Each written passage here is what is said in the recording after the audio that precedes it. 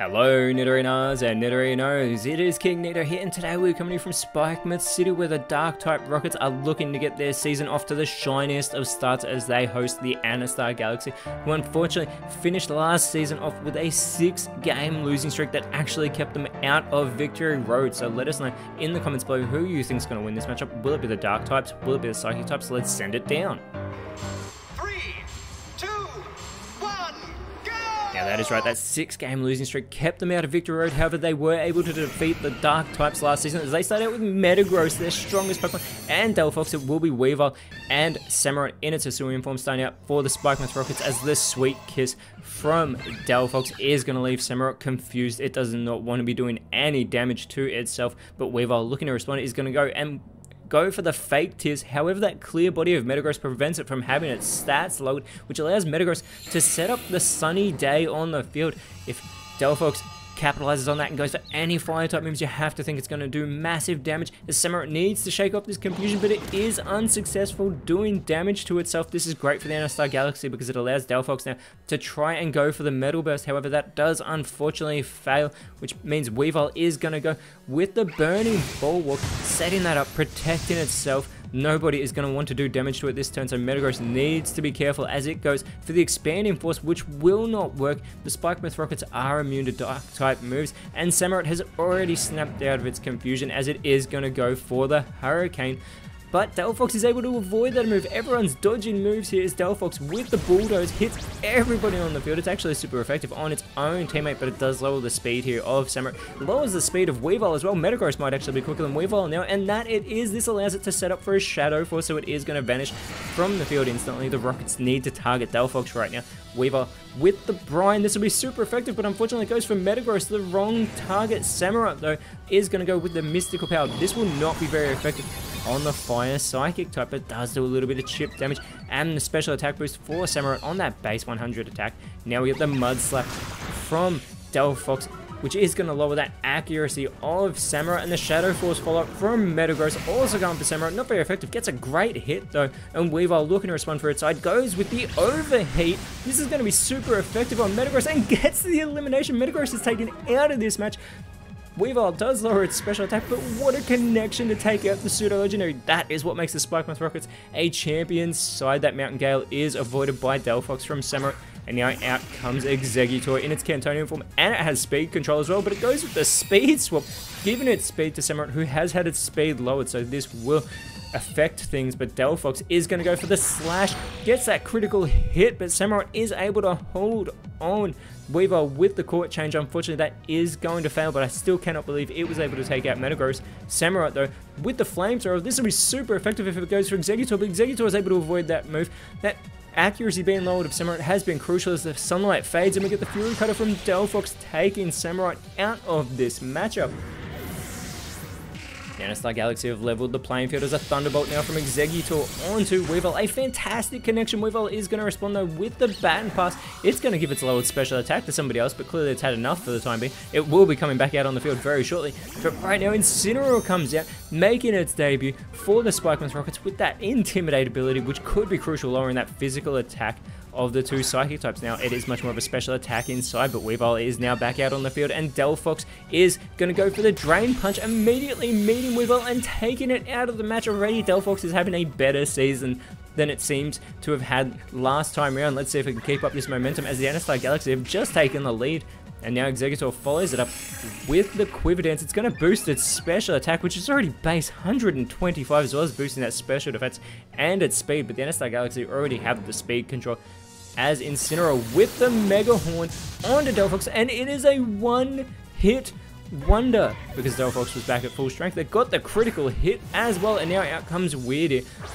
Incineroar trying to say it's the best fire type on the field, and now Meowscarada coming out for the Spikemuth Rockets. 2 cats on the field, but that 2 Intimidators on the field as well, with Weirdy lowering the attack stat of the Rockets. But the Fire Spin from Exeggutor, very smart play to get that onto Meowscarada before it changes its type with that Protean ability being trapped in that Fiery Vortex. It's going to go for the triple kick, so it's going to become a fighting type, which is a really strange play because now it is no longer immune to Psychic type moves. It's actually weak to Psychic type moves, which is great for the Anastar Galaxy. I wonder if they're going to try and capitalize on that here.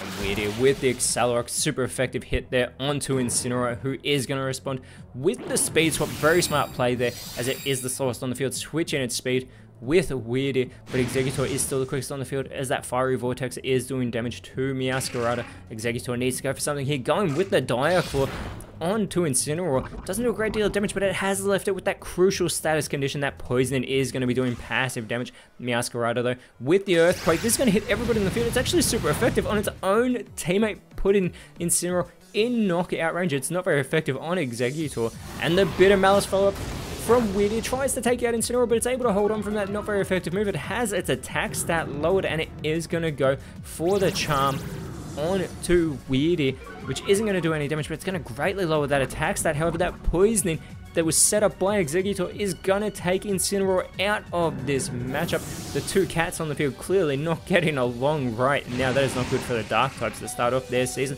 as yet again the Enerstar Galaxy are back in the lead, and out comes Mabosstiff for the Spikemuth Rockets, returning to this side for its second season, as the scratch on a Meowscarada. It's able to hold on there from Exeggutor. Meowscarada is going to go with the Strength Sap. Very crucial play here. It is going to lower that physical attack of Exeggutor, but more importantly, I think it is going to restore the health, much needed health, of Meowscarada to try and keep it in this match, as the crunch from Mabosstiff, super effective there on Exeggutor. It gets the elimination, leveling the playing field. The Spikemuth Rockets are not letting the Enerstar Galaxy get away here, but the Luster Perch from Weird, this is going to be super effective on the fighting type Meowscarada. Meowscarada is eliminated, putting the Enerstar Galaxy back in front.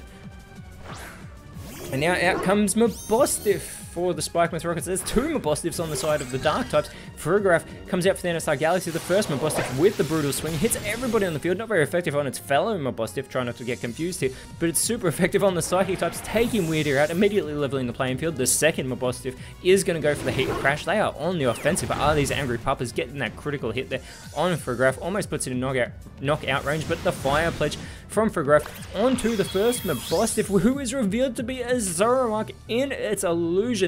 Those two Angry Puppers aren't actually two Angry Puppers, only one, but now out comes Iron Valiant for the Enerstar Galaxy, the Terrestrial Drafty. Last Pokemon coming out for this side, taking on that Psychic typing. Those massive offensive stats, both in its attack and its special attack, 130, 120 respectively, and it has the speed advantage and immediately goes with the Calm Mind, so it's actually going to boost that special attack as well as boosting its special defense. You do not want to take a strike from Iron Valiant. Zoroark is going to go for the Doom Desire, choosing Doom as its destiny for the Enerstar Galaxy, but Mabosstiff is going to follow it up with the Spirit Shackle. This will be super effective on Iron Valiant, but it goes for Farigiraf, who has that part normal typing, so it's immune, and the False Swipe from Farigiraf, which is fantastic because that is a shiny Mabosstiff. The Fake Tears here from Iron Valiant going to lower that special defense a great deal of Mabosstiff. Zoroark going for the Horn Drill, and it goes for Iron Valiant as well, knowing how crucial it is, but Iron Valiant avoids it.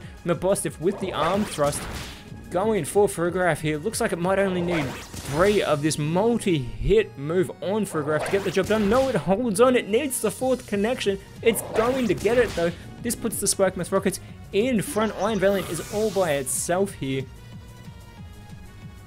And you know the Spikemuth Rockets do not want to lose the first game of this season to a side they have the type advantage over, but we get the splash from Iron Valiant. Nothing's going to happen. That could be a big error on the side of the Terrestrial Drafty. Zoroark with the Disarming Voice here doesn't do a great deal of damage to Iron Valiant. Mabosstiff's going to follow up with the Clanging Scales, which normally wouldn't affect Iron Valiant, but it actually gets a really good connection here. Mabosstiff does lower its defense to do so, but Iron Valiant's going to respond with the Sacred Sword, swiping with that blade to eliminate Zoroark with that super effective move, leveling the playing field. Mabosstiff goes with the Eerie Spell. This won't be very effective on the Terrestrial Drafty. This allows Iron Valiant to try and capitalize. It does have its PP lowered by 3. It's going to set up for a Sky Attack, so it's going to become cloaked in that harsh light. You see those wings fly up high into the sky. This is an opportunity for Mabosstiff. It's going to go with the Disable. This is crucial because it will cause Iron Valiant to struggle, but it should be able to finish off that Sky Attack first. Mabosstiff needs to hold on. That Sky Attack's being completed, and Mabosstiff is eliminated. The Enerstar Galaxy have defeated the Spikemuth Rockets for the 2nd season in a row.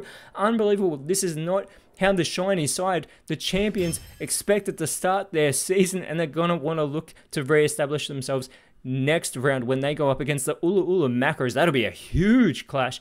Whereas For the Psychic types next round, they will be going up against the Vilestone Breakers. But until then, Nidorinos, thank you so much for watching. Let us know in the comments below who you thought was the best on field. And if you enjoyed what you saw, please leave a like, share, subscribe. But more importantly, always remember, you are awesome. And I will see you when you see me.